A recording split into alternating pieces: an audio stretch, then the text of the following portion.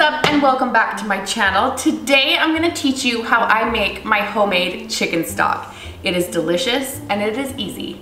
Let's do this. So one thing that we love to eat in our family are rotisserie chickens. Coming soon, I'm gonna show you guys how I make my own rotisserie chicken, but I hate that there's always so much waste after you're done with a rotisserie chicken. So this is the perfect way to make use of what's left when you're done eating the meat off the bones. So what you're gonna do is once you've picked your chicken clean, you're gonna kind of break the bones apart a little bit. Break it down into smaller chunks, and then we're gonna put it into a large saucepan and cook it over medium heat to kind of break the fats up, the juices up, and that's gonna kind of create the base of your flavor for your chicken stock. So basically what I'm doing is anywhere that I know that there's a joint, I'm pulling that apart. The ribs, they just break really easy, so I just break them apart. And just kind of try to break your chicken up into some smaller sections, especially where the meat's at. These chunks have a lot of meat at it. Kind of divvy those up into smaller sections if you can.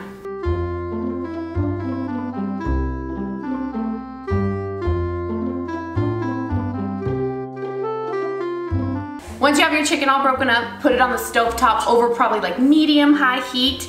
I would let it brown for about 15 minutes if you can.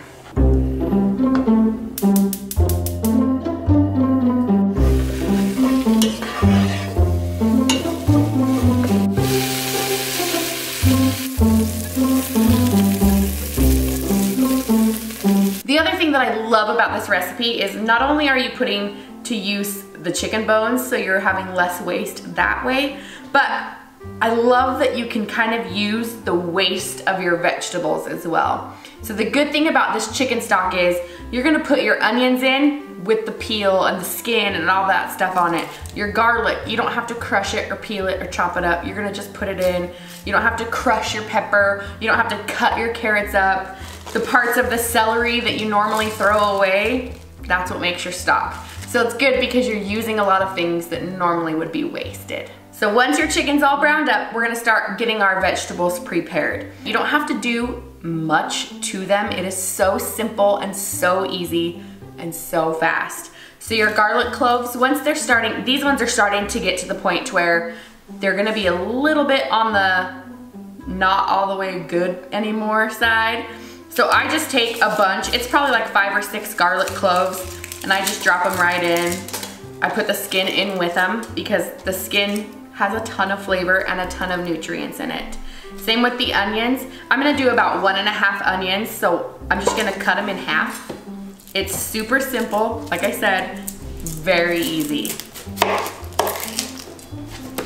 Next, I'm gonna add in my spices. I've got bay leaves, salt, whole peppercorns, and parsley flakes. You can also use fresh parsley if you have it. Now with carrots, if you're gonna use the big whole carrots, just use like the peels when you peel them, and then the ends on either side, the stuff you normally throw away. I actually just had a bag of mini carrots or baby carrots that we were running low on, so I'm just gonna toss all of those in. It's probably about a cup of carrots. The thing I love about having celery in your chicken stock is the leafy part of celery actually has a ton of flavor to it. It adds some really good vitamins and minerals to the stock as well. So on this, I like to cut the bud off and put the whole bud in, and then I'm gonna actually pull it apart and yank out these inside pieces that are full of the leaves and put the full strips inside. Now the last and final step to your pot is you're going to add your water in. Now the amount of water will fluctuate depending on how big of a pot you have and how much stock you're wanting to make.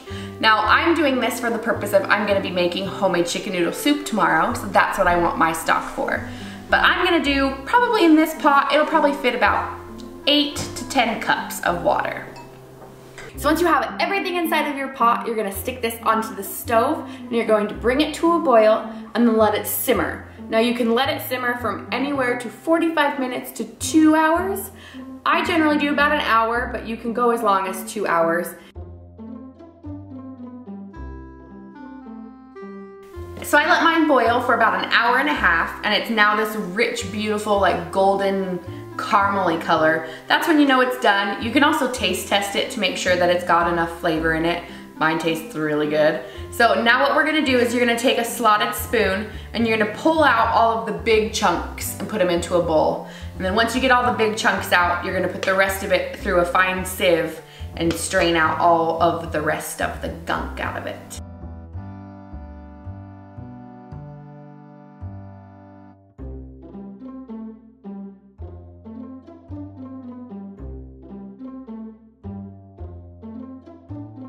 Now that I've strained everything out of it, you're just left with the perfect chicken stock. What I like to do is I like to pour mine into mason jars. That way you can keep it in the refrigerator. I would say not to keep it in the fridge for longer than about a week. If you need to keep this longer than that, you can dilute it a little bit by adding an extra cup or so of water. You can put it into ice cube trays and then like pop it out into a Ziploc baggie and keep them stored in the freezer for a month or two. So I'm just gonna pour mine through a funnel into the mason jar.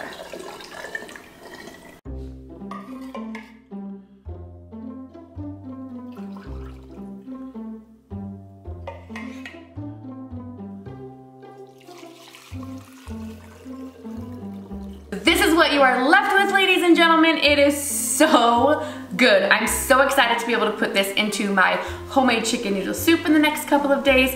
It is so delicious. This was 12 cups of water.